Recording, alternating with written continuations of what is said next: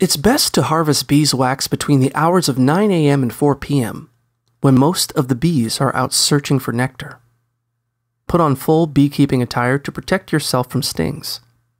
Open the lid of the hive and use a smoker to drive any lingering bees deep inside the hive, away from the honeycomb. Then, pull out one of the flat frames and gently brush any bees off of it with a bee brush. Scrape a hot, uncapping knife over the honeycomb from top to bottom in a fluid motion to remove the wax caps. Place the caps in a bucket and let them sit for 15 to 30 minutes so the caps can separate from the honey and rise to the top. Put the frame back in the hive and repeat the process with the other frames. After the wax has separated from the honey, remove it from the bucket and set it aside for rendering.